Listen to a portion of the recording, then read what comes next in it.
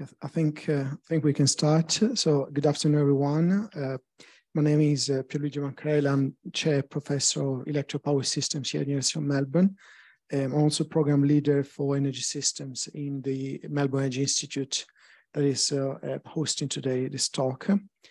Thanks everyone here for joining us our talk today, particularly Professor Jovica Milanović from the University of Manchester.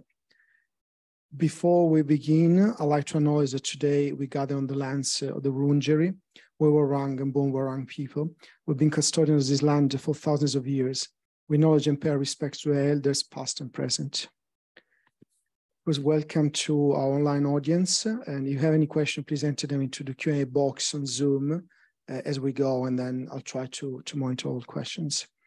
I'd also like to remind everyone before we start that coming to the end of the year, we're looking forward to the MEI Symposium 2022.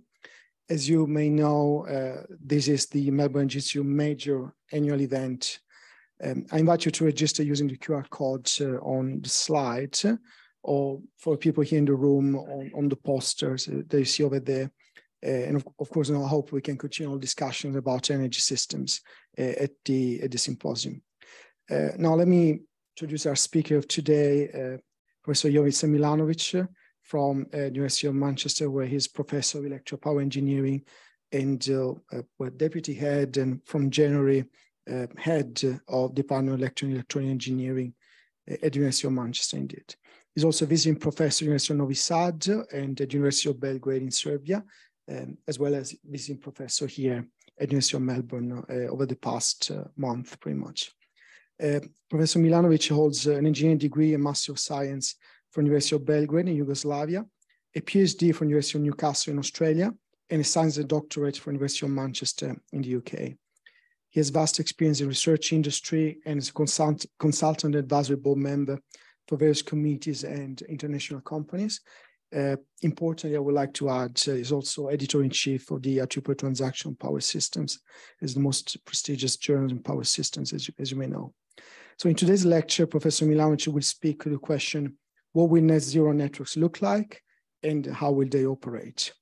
It will introduce characteristics and challenges of distribution network environments now and into the future. And somehow I believe it's going to provide a little bit of a different perspective relative to what we usually see, including power quality aspects. Now, thanks again for joining us. And now over to you, Jovica. Thank you. Thank you, Professor Mancarella. Thank you, Pierluigi. I hope people online can hear and see me. I know that people in the room can see me because I can see them, so that's easy. So today, for next 40 minutes or so, I will be talking about various things, and I'll combine along the way two areas which are not usually combined, which is power system dynamics and demand side management at one hand and power quality on the other.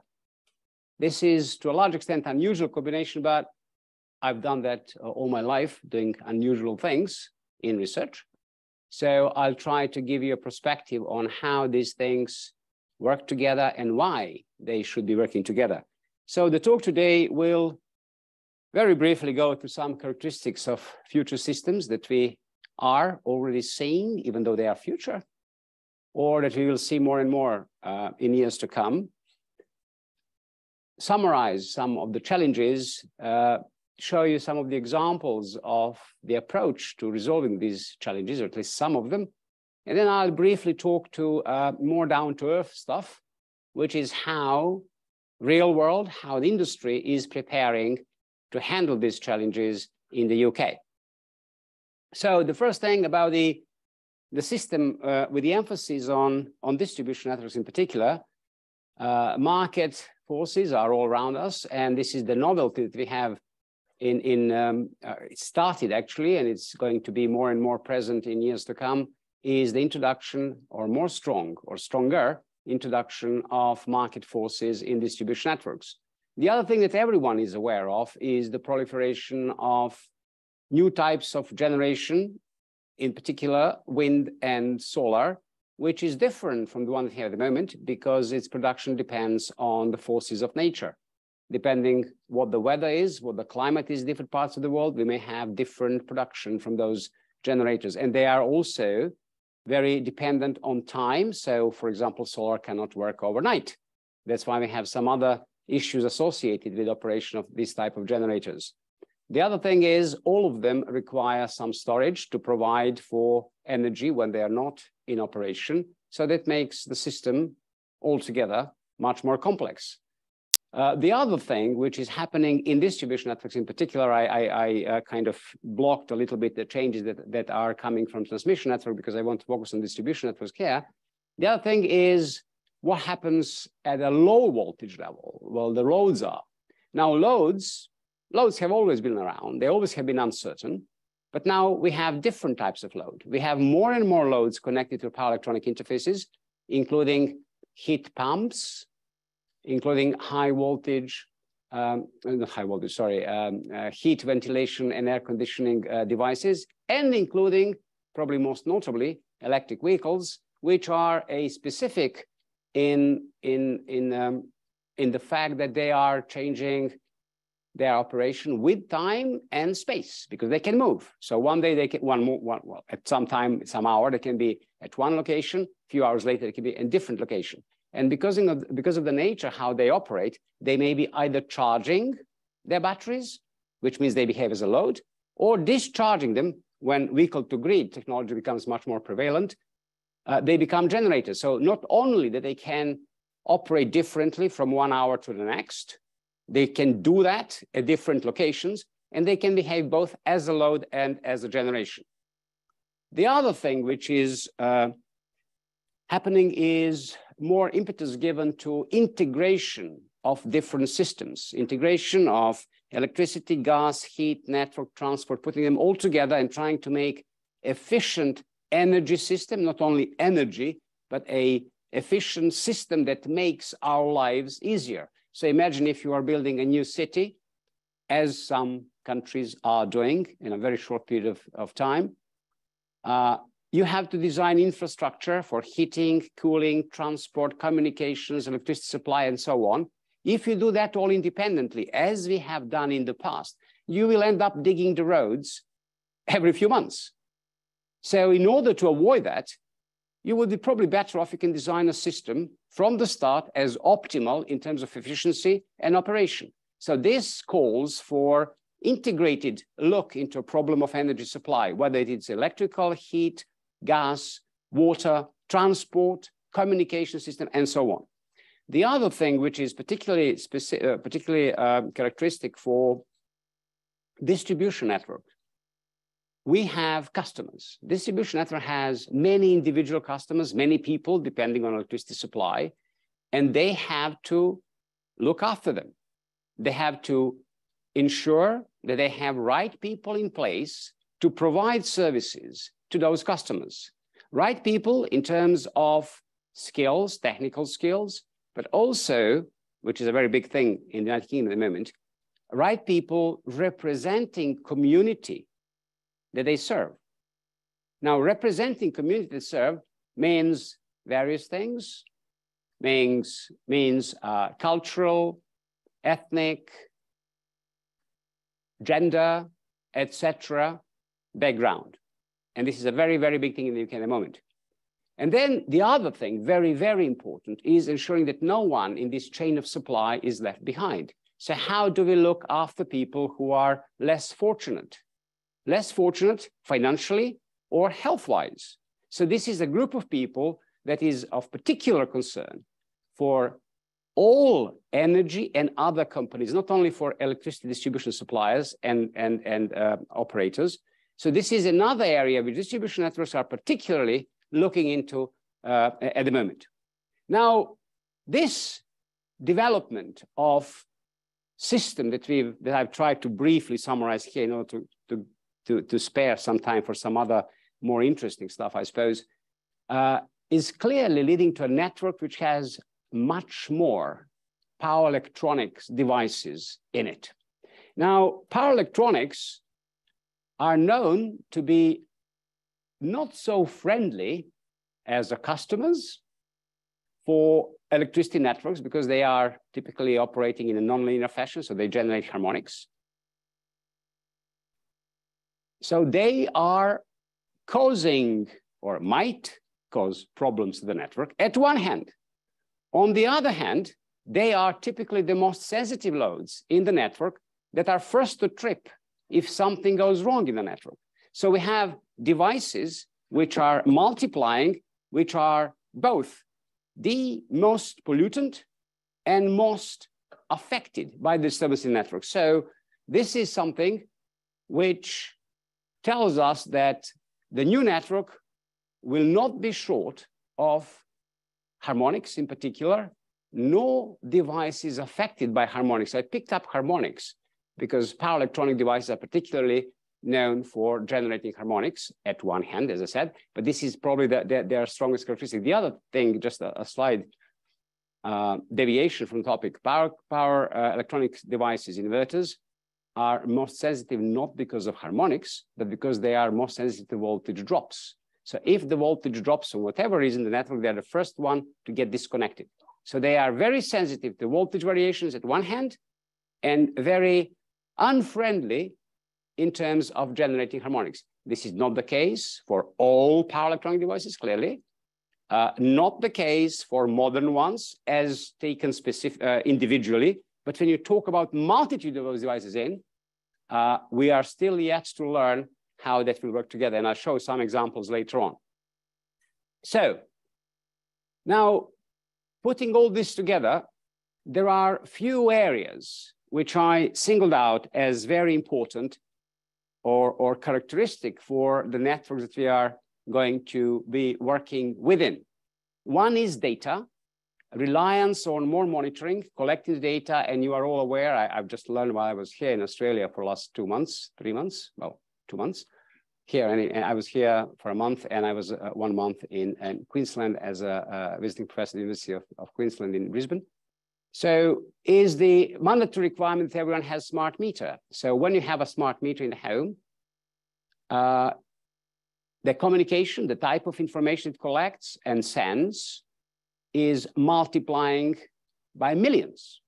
Now, there are devices, in addition to smart meters, at other parts of the network, which are also capable of bidirectional communication, so receiving information and sending information. So this amount of data that we have is making it impossible for us to analyze them as it did in the past. So we need to look into ways of how these data can be processed efficiently and fast to get the right information from them. The other thing is, which is another big thing at the moment, collecting information by one company or at one side, say distribution network, is fine. Collecting the data from the transmission network side is also fine. But these two networks are not independent.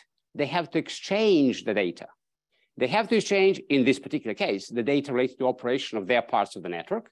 But then this is something that hasn't been done in the past, or at least not at the level which is required to operate this much more complex network at the moment. So a lot of work is going on at the moment around the world in not only collaboration between transmission and distribution networks. The first thing is to enable data sharing and data security and privacy when you do that. The other thing is, apart from data, the other big problem is modeling. Now, modeling of different parts of the network, of the distribution network in particular, is something that's been around for many, many years. But these types of generators and loads that we have at the moment, and different levels of, or different types of energy vectors that we are considering, were not around all the time, or at least there was no requirement to do it together. So how do you model devices which are uncertain, which have stochastic behavior, which have different behavior when exposed to disturbance? This is another area which we have to look very, very closely. The other topic, which is particularly important for distribution networks, is power quality. This is something which we've always been kind of concerned about, because the definition of power system is that it should deliver, among the other things, energy to end users of a sufficient and acceptable quality. Now, how do you ensure that the power quality you're delivering from such a complex network, which has so many various devices operating in different way, with different intermittency, with different nonlinearity, how can you make sure that you don't have problems with them? The issue I mentioned power quality here is that people who look into, say, load growth and hosting capacity, they typically look from one angle. People who look at the power quality issues, they look at it from their angle. So there is very few, well, I am not aware of any, maybe some people are, studies where these two things are taken into account together and looked at as integral part of the network, because network does not operate separately from the point of view of hosting capacity, voltage variation, and harmonics. All of this happens at the same time. And we tend to analyze that separately as different pockets. So modeling of devices which don't behave in a predictable way, the only way forward is do it in a probabilistic manner. Now, one thing is you collect the data, you increase observability of the network, so what's going on there. You model different devices in the network, so you know how to study them, how to run simulations of whatever type you want to. But then all is for the purpose of making sure that network operates safely, reliably, and stably. Because with stability also becomes an issue now in distribution networks because of the renewable generation connected at low voltage levels. So the issue of controlling such a network is becoming very, very pertinent. Distribution networks didn't have many issues with control in the past because they were passive. They were receiving electricity from the high voltage levels and passing it on to customers. Now we have many devices inside the network which can help or hinder the operation of the network. So you need to do something about it. You need to control them. That's why we started talking about distribution system. Now, operators in some countries and operation in the United Kingdom. So DSO in the United Kingdom is translated as distribution system operation, not operator. Distribution network operator remains as it is, and distribution system operation is a service which is now separated as a special directorate within distribution network. And that distribution system operation tends to procure services from third parties. But in order to be able to facilitate that, that's why I mentioned markets in the beginning, you have to provide a level playing field and to make sure that whatever happens, the control, the overall control of the network now with all different devices has to be efficient. That's why the control becomes an issue. And because we don't have as much money, or we are not allowed, as you will see later on, by the regulators, we are not allowed as before to just dig and put wires in the ground and put poles for overhead lines. They have to rely more and more on flexibility provision from other providers. Now, this means that if we don't have enough money to invest, or if we're not allowed to invest in infrastructure, we have to control network more efficiently. Now, controlling the network more efficiently, the network which is variable and whose operation changes from time to time, requires for very fast control. Very fast control of uncertain performance means risk-based control. So you have to accept that something may go wrong. So this is a particular challenge for distribution networks or distribution network operators because they didn't have to do that in the past. This is something new for them, and they are, I wouldn't say concerned, but they are aware of the challenges that this is posing, and they are rapidly acquiring the knowledge and recruiting people that can handle these new challenges. Now, addressing these challenges, three of them, data modeling and control, it can be done. Obviously, we've solved many other problems in the past, not only in electrical system, but in other areas of life. What is characteristic for all of them is, I'm not going to go through this in detail, is this type of people, type of skills that we need. The skills that are needed, and I mentioned that at one of the other talks that I gave here over the last month or so.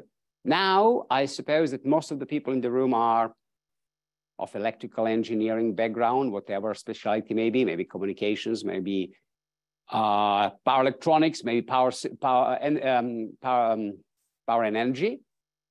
What I suspect in 20 years from now, many more people, if not majority in the room, will not be people with electrical engineering background, because the skills that we need now to be able to handle the network are coming from different areas: communications, control, data science, computer science, and so on.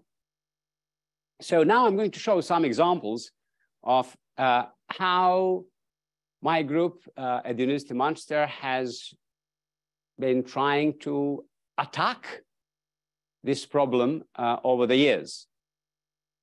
Now, one of the things that I'm going to talk about, there are two things, because I don't have enough time for more than that. So there are two areas. One is demand side management. Demand is something which became very important topic in recent years, because by controlling demand, we can actually utilize better available renewable energy. So the key point here is, if there is a wind and sun at the moment, can we use it now? And when there isn't sun and wind, can we disconnect the load? So that means that we have to change the way how we've done it in the past. In the past, generation was following the load. When the load is up, we fire up generators to pick up the load. What we want to do now is, depending on what generation does, we then engage demand. Now, one of the things to do that is to control demand. Now, controlling demand is one thing.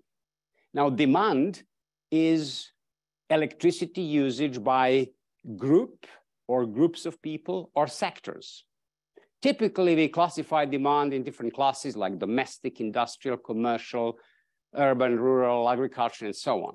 But that's not enough. If you want to make active control, you need to know more about demand. You need to go first to specify which part of it is controllable, which part of the electricity users can be controlled and which cannot. Then among those controllable and uncontrollable, you have different devices. You have water heaters, you have kettles, you have washing machines, fridges, air conditioning system, heat pumps, electric vehicles, and so on, lights, but not all of them can be switched on and off at will, because we depend on them. People depend on them. You can't switch off the lights during the night, obviously, because you need lights in the spaces where you work or live. The other thing is, with that, knowing which can be connected or disconnected and knowing what types of devices we have, that again doesn't solve the problem, because fridge and washing machine will behave pretty similarly if the disturbance in the network happens. So we have to group them based on their physical behavior when exposed to disturbances, whether it's steady state or dynamic operation. They will affect the network differently depending on the way how they consume electricity. So in order to address that problem, I'll just show some illustrations. So this is example of classical subdivision of total demand into commercial, residential, industrial, and so on. Now, these are normalized curves, how these different classes of users are using electricity. When you stack it together, you actually see that during the day, at any time, within 24 hours, there is a different proportion of electricity used by different class of customers. Now, class of customers, I said it's not good enough, because what we actually need to know is which devices, this is now one of these classes, domestic customers, so which devices are using electricity, for example, at this hour. And you can see subdivision of what type of devices are using. Now, within appliances, lights, cooking, or cooking and hot water, these are resistive loads. So again, that's not good enough. We need to know more. We need to know what is physical property of these devices. So we have to do another categorization in terms of categories, how these devices will behave if exposed to the service, because this will affect the network operation after all. Now, not only that we need to know how they will behave, they will behave differently depending on what the mix at a particular time at a particular bus is. And I'll show you examples of that by what we've done with this. We try to, just one second, I have to get out of here because we had some issues with this one. So we've developed a tool that can forecast demand. I think it was one of the first ever.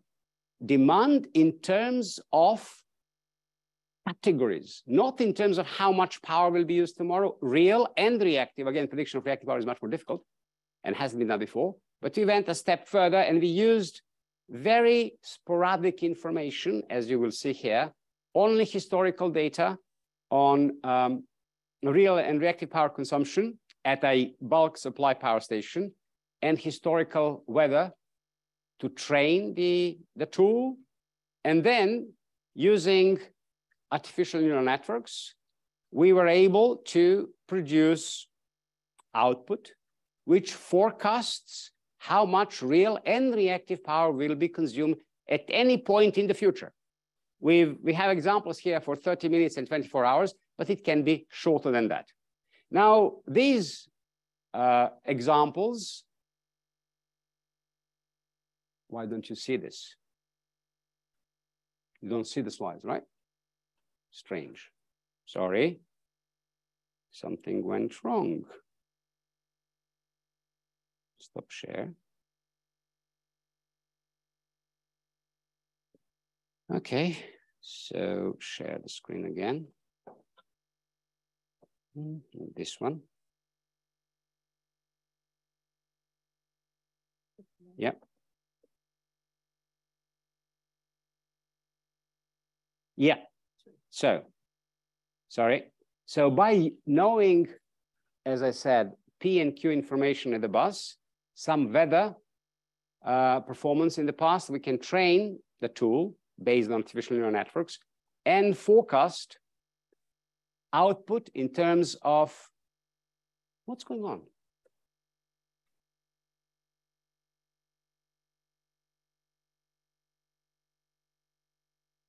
Which screen do you see? You see this screen. So why can't?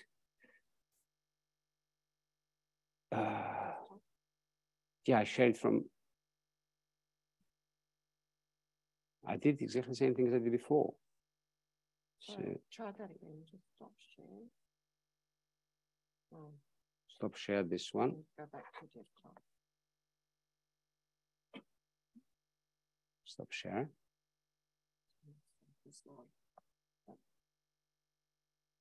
Share screen.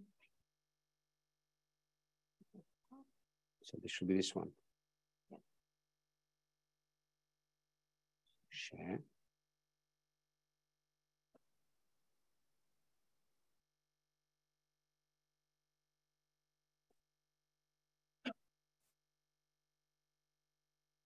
No, it's not working. Let's try that again. It was working. Yeah. Earlier. Where are we?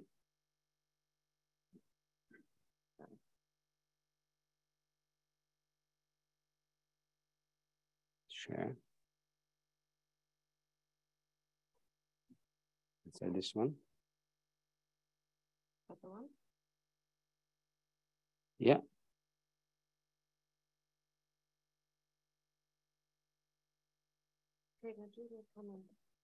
Can you? That's not. Well, we can't. I can't share the right screen. See, I'm trying to. So we did it before. That's the one. Marvels of modern technology.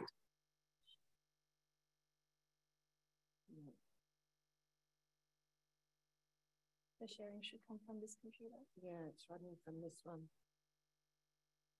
Beg your pardon, everybody? Stop share. Yeah, and then So share screen. from This one. you can try from PowerPoint. Yeah, share.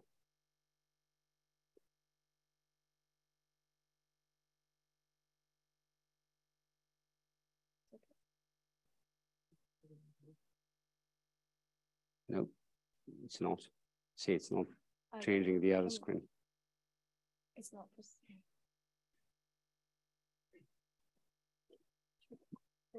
What's that?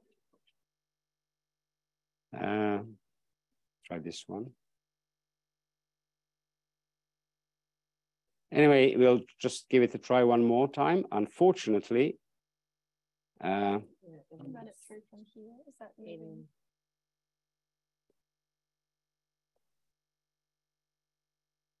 Yeah. Okay, that seems to be working. Can we progress to the next slide? Yes.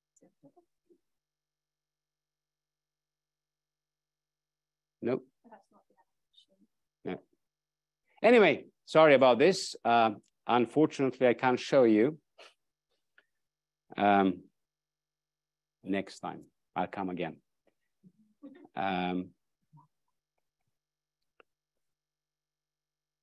Stop share.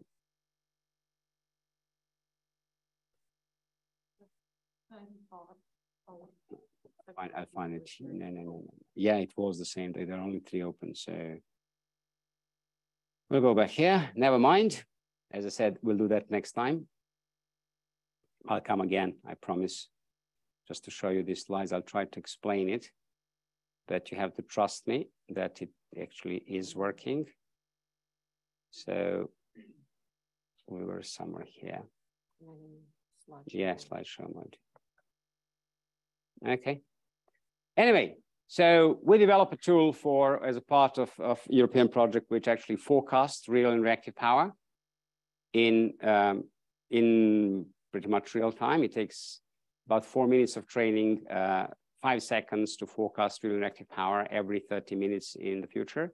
And then another 7 seconds, we can get the subdivision of demand, not only in terms of controllable and uncontrollable load, but also in terms of different load categories, in terms of how this demand will respond.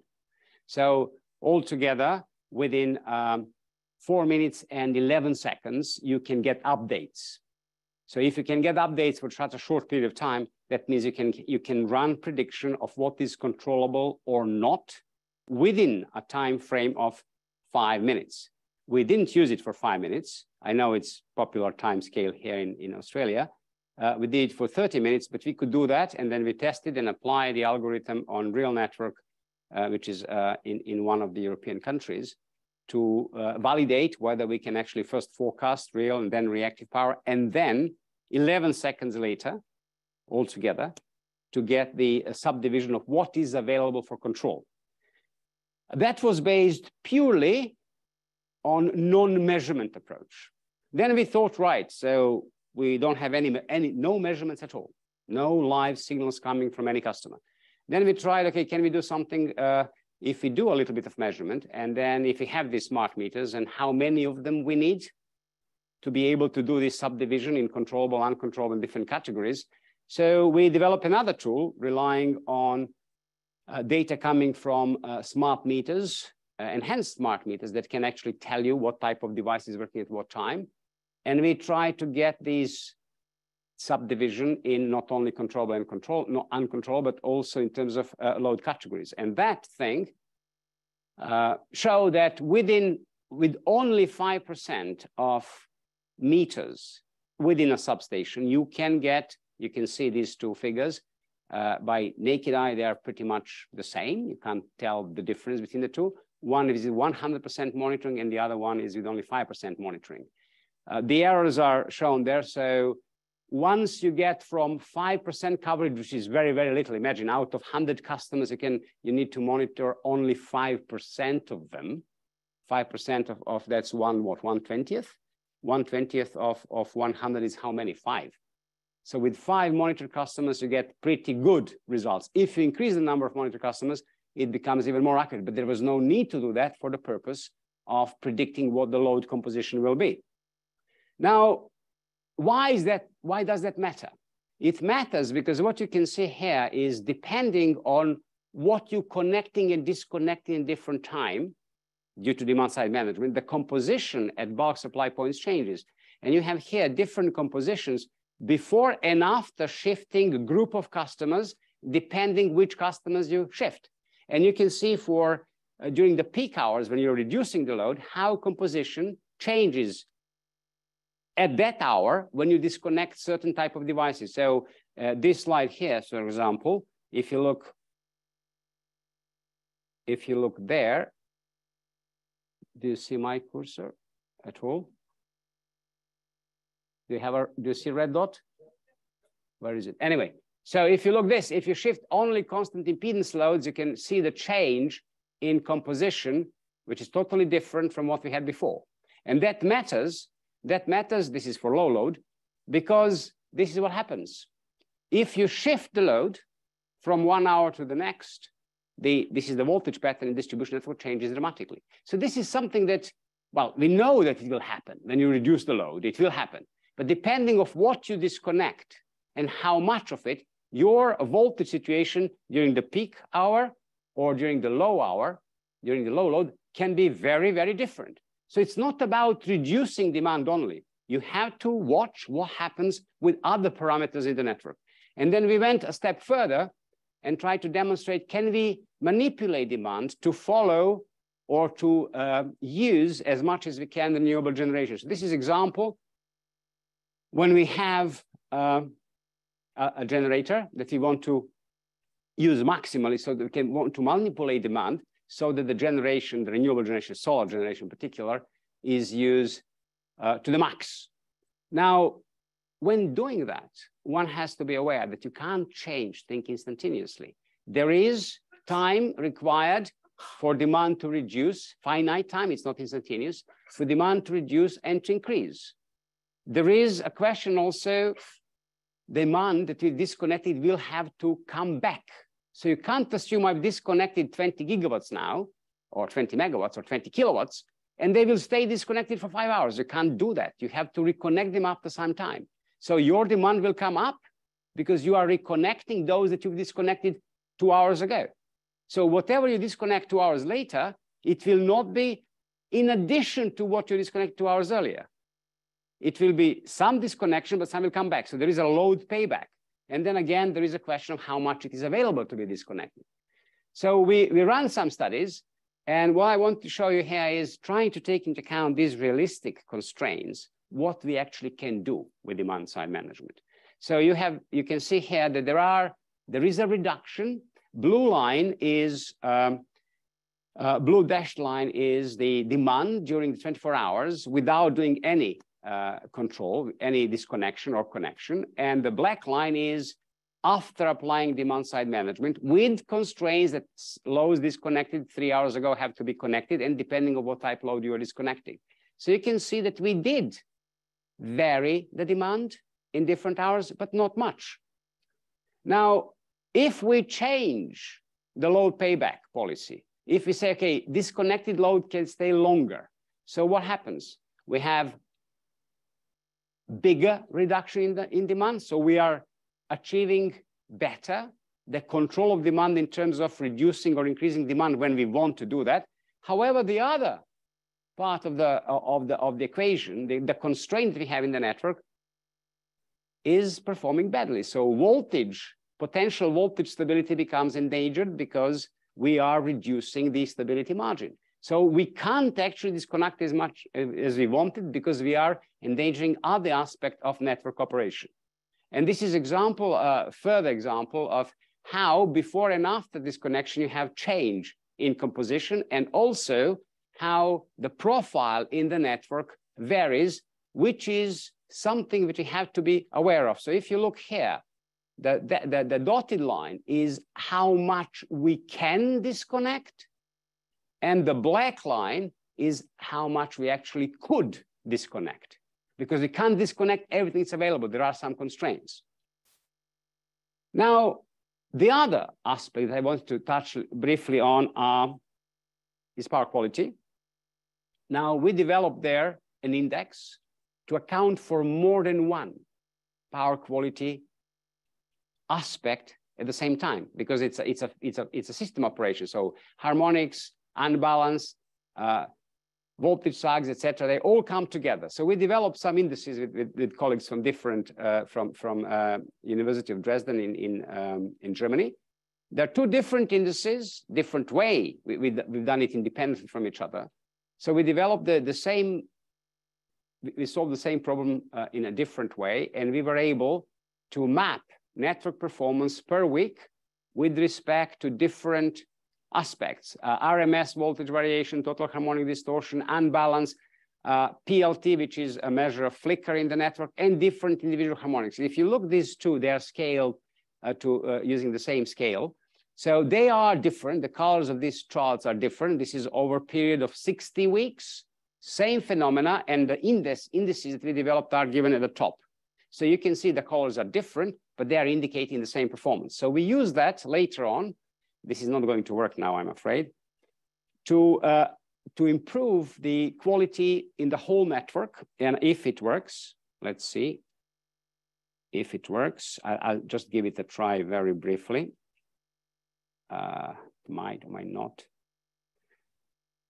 Before you came into the room, we tested it and it did work. Now there is some issue here, why it doesn't, but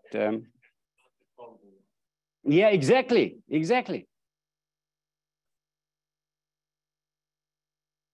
You see the screen, okay? If I go into presentation mode, you get it. You do, good. So this is assumption that network has nonlinear loads. Some are fixed, some are electric vehicles. There are photovoltaics, there are micro, it's a mixture of the future network. So what happens, what we wanted to do is, yeah, doesn't work, good. Never mind. Next time, as I said, I'm sorry about this, I really am, but I can't do anything about it. I honestly spent many hours during the night to make it work, and it works on my computer, but somehow I can't do it here. Anyway, the point is, as the load changes, these heat maps show during the year, a whole year, as the composition of the load in the network changes, how overall power quality in the network varies. The red areas are bad and the green areas are good. So the first graph was supposed to change in time. You would have seen it's alive and it's animation. So the first one is the power quality performance, global power quality performance in the network without any mitigation. The second slide shows what happens if you apply control measures, both by installing specific devices and by doing some network interventions, ungrounding the cables, fixing transformers, etc., replacing transformers, and so on. And the third one is when you take into account money, how much this cost. When the power quality mitigation is based on techno-economic assessment.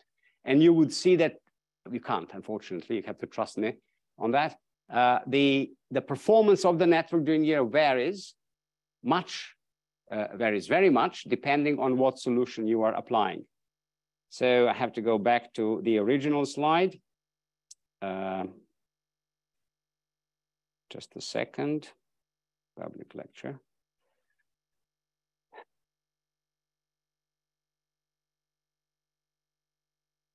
The most recent stuff that we've done in this is what is now? Should we try sharing screen again through Zoom?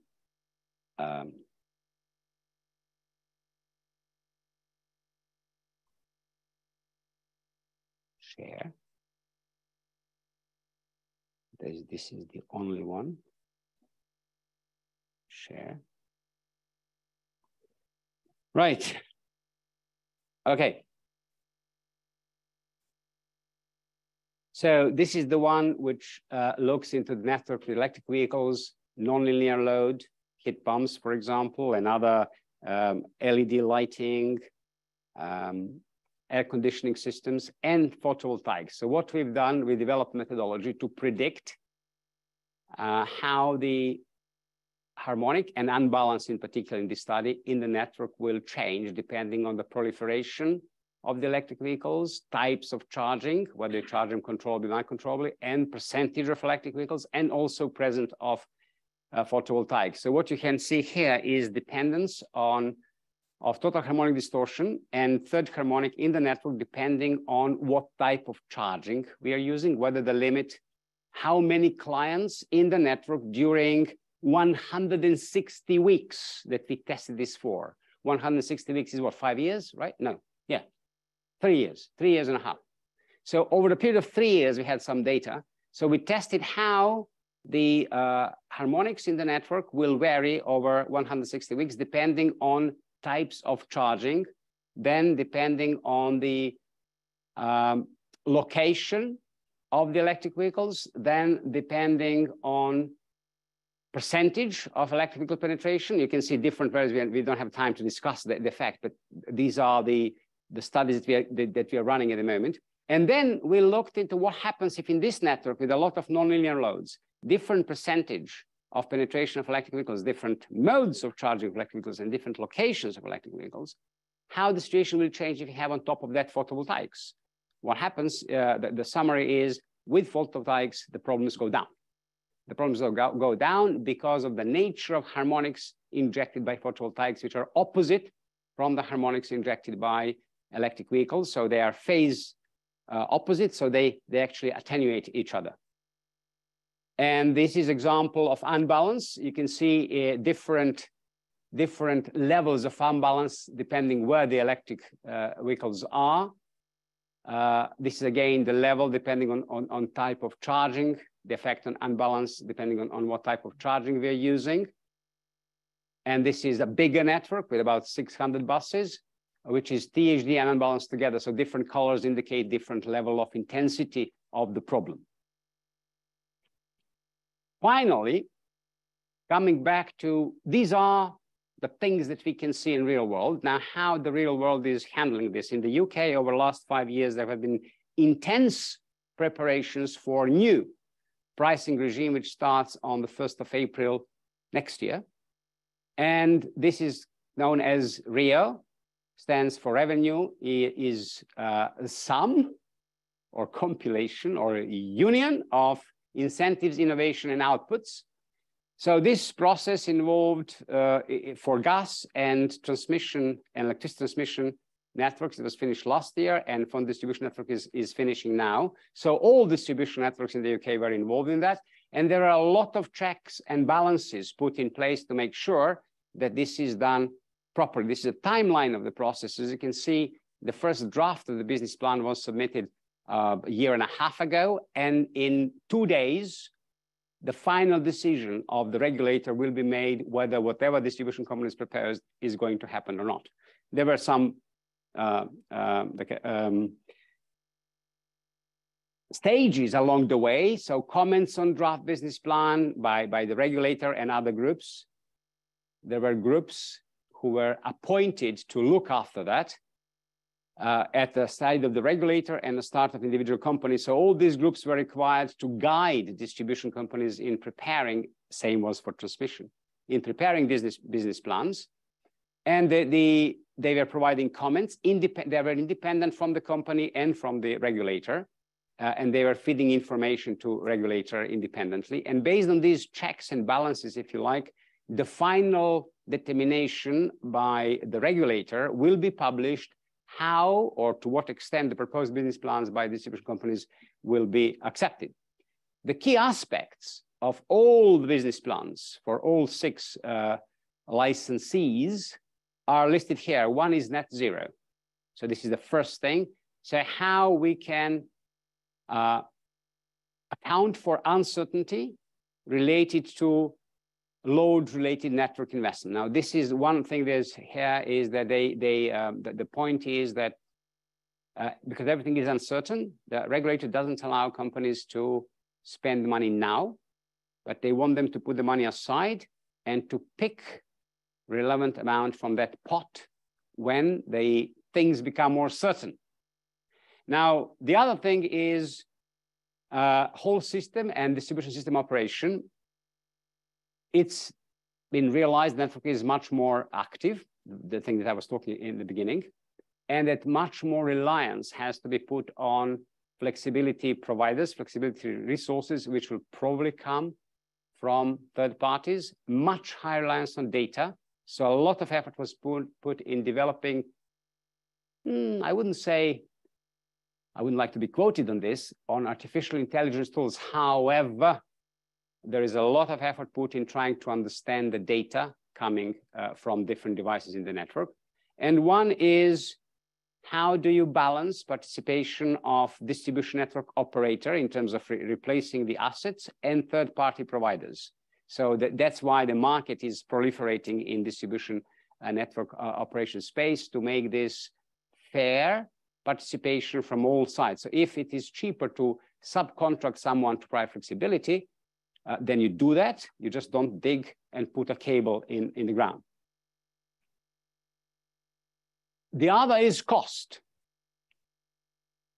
Expenditure plans are scrutinized very much to deliver net zero at minimum cost. And then equally important are technical performance, which is reliability and resilience, environmental performance, whether they're going to be environmentally friendly, and vulnerability. Do we look after customers? I'm not saying that each of these or any of these is more important than the other. Each of those, giving in black font, are bold black, are equally scrutinized by all these groups, by regulator, by their independent group, by independent groups of individual distribution companies. And they all were coming back to distribution networks and asking them to provide further explanations or to do it better if need be. One thing that I want to finish up with is, in practically every business plan submitted, the sentence in yellow is very, very prominent. To explain it, all of them are stating they will do things in the next 5 years at lower cost to customers than in previous 5 and deliver more benefits. So there is no, this was before current energy crisis. There was a push from the regulator, deliver more than what you delivered in the past 5 years for less money to the customer. And this is how they were assessed. As you can see, none of them is green. This was based on a report published in February this year after the final business plans were submitted. And after this came this public hearing when public was asked what they think about it, and then draft determination, which is the initial comments by the regulator, and the final determinations are coming in 2 days' time. This is how 6 licensees were assessed in terms of different aspects looked at by these controlling groups. None of them is green, none of them is yellow. So they found, the controlling bodies, and this is the regulator's assessment, they found that each of them is doing some things right and some things not so well. So the future, as I said instead of the conclusion, I don't have a solution. I don't think anybody has. The thing is that the problems that we are facing are requiring much closer collaboration of different parties involved, which are listed here. But one thing that I repeated several times while in Australia, both in September and here in September in Brisbane, in Queensland, and now in Victoria, is the one, the word shown in italics, training. There is a level of misunderstanding between people like me, Professor Mancarella, Professor Ochoa, sitting or standing on this side of the lectern, and people in the audience, not you, not you. In terms of terminology that we are using, we need to do some education of the audience in terms of the language and dictionary that we are using, so that we can start speaking common language. And then we can address the problems that we've discussed today. That was the issue with power quality 20 years ago. A lot of courses were organized around the world, including here in Australia, for people to be brought to a same level of understanding of definitions of the problems. And then we start to address the problems and solve many of them. I think that we are at the stage now in, when we talk about transformation of distribution network or transformation of energy system, where we need to go back and do some education of practicing engineers, because they haven't been, I wasn't taught this when I was a student zillion years ago, nor are the current students. So we have to kind of bring people up to the same level before starting to address the problems. I'm very sorry for not being able to show you these fancy slides with the all jumping and screaming images, but this is the risk of using modern technology. Thank you very much for your attention. Thank you. Thank you very much, Jovica. I think I've seen almost all your presentations. I'm still learning a lot, so thanks. It is so very difficult to stay original after this is my 12th talk in Melbourne in less than 3 weeks. It's very difficult to have 12 very different presentations by the same person. It was great. Thank you. And I would like to ask the audience now for questions. I'm sure there will be lots of questions. Glenn, please. Wait a second so they can hear also. I'll stay here so that people can see me. I forgot myself and moved there so I can see you, and then they couldn't see me. So I'll go back behind the lectern, and here I am. Thank you very much for presenting again. My question is relating to your statement that Rio is asking the distributors to put aside money. Yes. As they don't know what to do, if you like, just yet. They haven't decided yet. And I'm curious because you've sort of presented a case that shows that distributed control of load is one of the options for improving grid management. The technology is there to do that. Why wouldn't there be money being allocated to setting up control capability at this stage, just to focus on that particular area of control?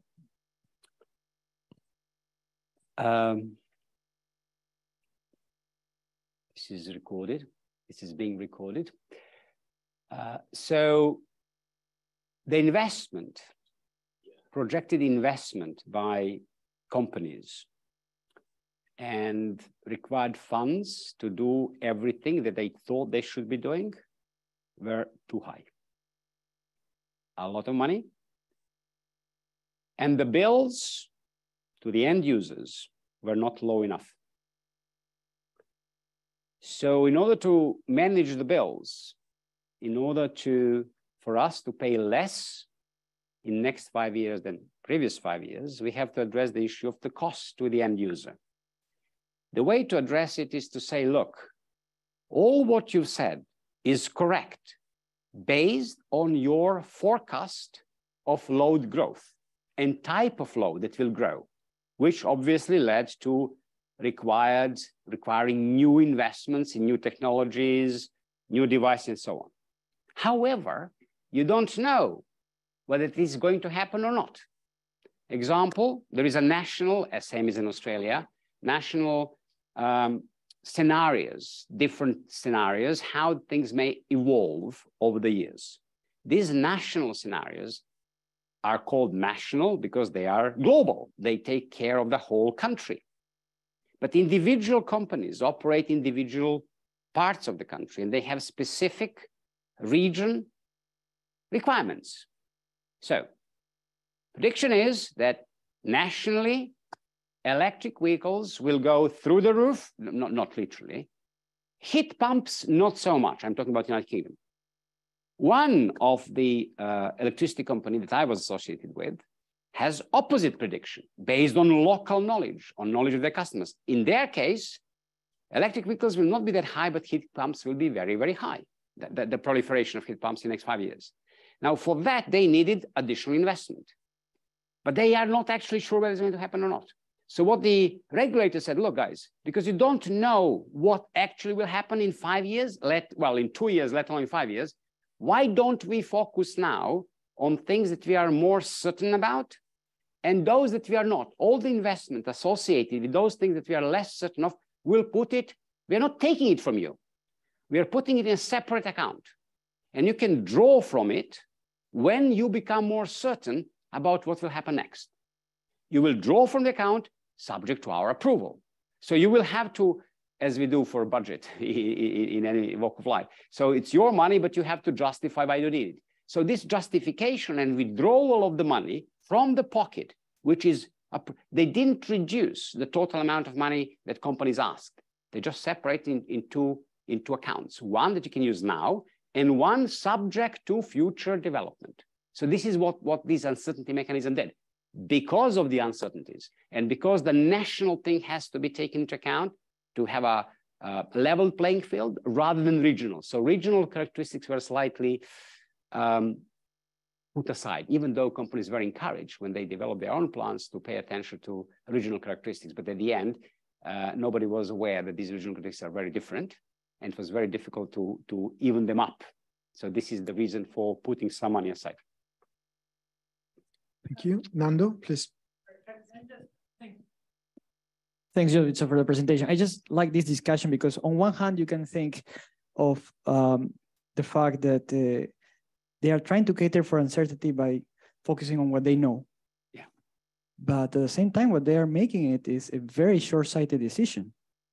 Because when we talk about investment on transformers, conductors, the actual infrastructure that we need, to move the electrons is something that takes years and something that will have a life of 20, 30 years, depending on the companies. So if we plan always, for the next 2 years, well, my expectation is that the cost is going to go through the roof in the long run, because of course, in the short term, we're going to go for more fancy mechanisms when actually we should compare, with the traditional investment of transformers and normal assets, which should be also part of the discussion. What are your views there? I absolutely agree with you. All groups that were in charge of scrutinizing development of business plans for 6 companies, including the one on the side of the regulator, were not particularly enthused by the decision of the regulator to do what they've done. All groups said that there is no guarantee that when you come later, that the cost that you are going, the money they're going to ask later will be less than what it would have been now. How can ensure that you are actually not going to increase these bills in 2 years' time because all of a sudden, because of these uncertainties, oh, I need more money. So customers may actually not be better off. But we were overrun. So I agree, it's not, there are a lot of issues involved in making such a decision. Different checks and balances are put in place to try to ensure that it doesn't happen, that the bills don't go up. But many of the issues have been, I can't say that it is not the case. They have not been sidelined, but the net zero aspect, which was very prominent in all distribution network plans, is still prominent. I wouldn't say very, because between January last year and August this year, a lot of things happened, which are kind of putting different perspective on the issues. Energy prices are going up. People don't have enough money. You can't focus on investing in, say, replacing your, one of the things that all companies said, we are going to replace our fleet of cars and utility vehicles over next 2 years. Pretty much, well, older and newer ones, and we are going to buy electric vehicles. That thing now becomes, or comes under additional scrutiny. Is it really the time now that I'm going to replace all trucks and cars for the environmental purposes when people don't have money to buy food? Another thing is, some people said we need to protect the places of natural beauty. So we are going to underground all the overhead wires. You two know, and many other people probably, Lake District is a fantastic place in the northwest of England. And some people were complaining, look, we don't want to see these cables, overhead lines going through such a beautiful terrain. So can we underground them? And the distribution companies say, yeah, we can do that, obviously, because there is a cost attached to it, but we can do that. Now, is that now priority? when we have all other problems. So things like that have been reshaped over the last few months. And I am eagerly looking forward to see what the final decision will be, because I will have sight of it probably a day or two before it's published, it's made public, not I only, but people involved in this process. And I really want to see how far or how much the recommendations made on the 29th of June by Ofgem in terms of what's on, what's off, how much they changed in the space of 6 months between June and November this year because of the, let's call it, world situation. Thanks, Jovica. Michael, do you have a question or comment? A quick question. Thank you. It's a wonderful talk. In the UK, correct me if I'm wrong, you have retailers like we do, yes, separate from the network owners, whereas in the US, it's different. Yes. So here, for example, there's a much greater confluence between retailers potentially taking control or installing and taking control of appliances in the house, which may have nothing to do at all with network operations. For example, our equivalent of BT is Telstra, and they have created an energy retailer as well. And you can imagine if they have a communications network and an energy retailer, there's a tremendous opportunity for them. What sort of complexities do retailers who have increasing access to controllable loads present to network operations? All this discussion about reducing customer bills in case of distribution network operators is related to their share of bill. Their share of bill for one company was £80 per year compared to a few hundred altogether. So retailers plus them. Now, retailers are also regulated. Telecommunications, Ofcom is called in United Kingdom, they're also regulated. How is that all balanced? I honestly don't know. I honestly don't know. Distribution network operators were only looked at, their costs were only looked at from the point of view of their part of bill and their business. And they were asked to reduce their cost, their share of bill, compared to what they had in the past. I don't know what happened with the others, but I suspect the similar requests by government regulators were put to other participants in, I know that the thing was with gas, because gas and transmission network regulation finished a year earlier. So they went through the same process of trying to keep their share of bill lower. So if the gas network is pushed to keep their share of bill low, and if the distribution network and the transmission network, so you already have electricity and gas forced together to go down. I would assume that the same thing was done with telecoms. I know for water as well. So it's a, I would say, coordinated approach, but to a large extent independent from each other. And I don't know how effective it will be at the end.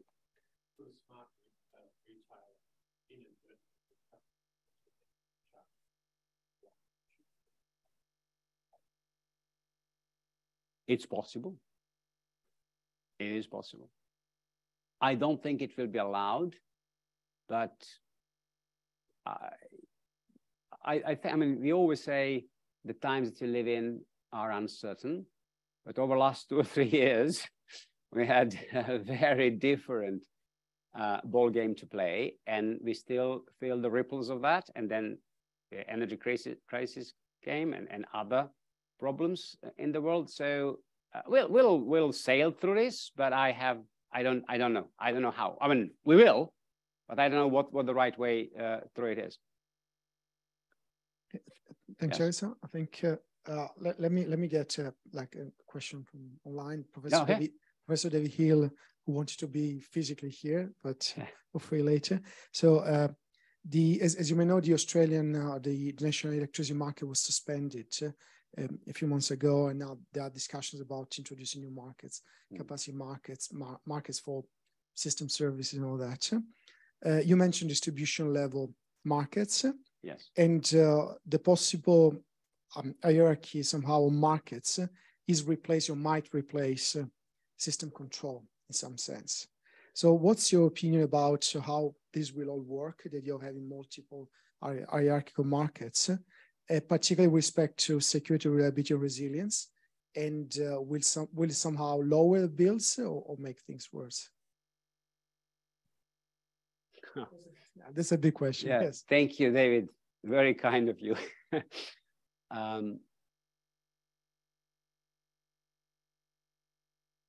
The business plans came and are kind of gone. So what's happening now? Distributor companies are hiring consultants to help them answer the questions they say they will answer, that they put in business plans. So there are people now out there looking into coordination between different markets, a new regulatory frameworks that would need to be put in place, who gets precedence, if any, and no one has the answer. I know for a few of those companies that are actually very actively involved in looking into that to find out what is the way forward. I don't think that the regulator will ever allow for resilience and reliability and efficiency. Efficiency was a big thing. Resilience, yes. Reliability, yes. But efficiency was a very, very big thing. So I don't think that they will allow for any of these three, if you like, technical attributes of network performance to decline. But I don't think that there is, at the moment, a decision of how these markets will operate. There have been examples where distribution networks put a request for flexibility provision and offered, they offered compensation for the service and nobody applied. So clearly something was not right. The remuneration for the services to be provided was not adequate because nobody came forward. So that has to be looked at. Now, there have been changes to that. So the different aspects are looked at the moment. Now, how is it going to actually work when all of them across the country, across the world, start to apply, and it won't be one market, it will be different markets in different parts of the world. Now, whether there will be a hierarchy or I have absolutely no idea. I don't know whether anyone has, but I definitely don't. So I don't know how to answer that. I'm sorry, David. No, thank you, but it was good elaboration anyway. Thank you. Please, here. Thanks. So that was completely riveting, and I'm an economist and not a power system engineer. So I enjoyed it enormously. But I just wanted to ask this question. So there's a regulatory fiction, and I think what you're saying is it is a complete fiction, that in Australia, the regulation and indeed the network obligation stops at the meter. And so the customer is, and if I'm a large customer within known and agreed constraints, but if I'm a small customer, I am the king of my own castle. So I can put whatever appliances I want in my house, subject to them not amounting to more than the house's electric system will bear, and nobody has any control over this. But what you've been talking about is, in fact, that piercing that veil and saying, your refrigerator, not so much of a good thing right now. Yes. A lot of why I was mentioning all these different areas of interest that we should be looking at, including social science. A lot of work is being commissioned by electricity networks from social scientists to look into human behavior, both from the point of view of planning and control, both from the point of view of how do I judge whether in 5 years or in 3 years in that corner over there of Melbourne, there will be increase of electric vehicles, but not in this one. Does that have to do anything with demographics, with the age, with affluence, with culture, ethnicity? Can I influence that part there by telling them, not in a derogative way, but telling them stories about things that matters to them because they are of particular, they belong to a particular group, whether it's ethnic, religious, whatever. And then some other group, I talk to them only in terms of money. And then the other group talk only in terms of saving the planet. It's an enormous amount of work that is going on there. And I think that we are trying to learn first how to account for what people have done and are doing, and how we can make them do what might be good for them.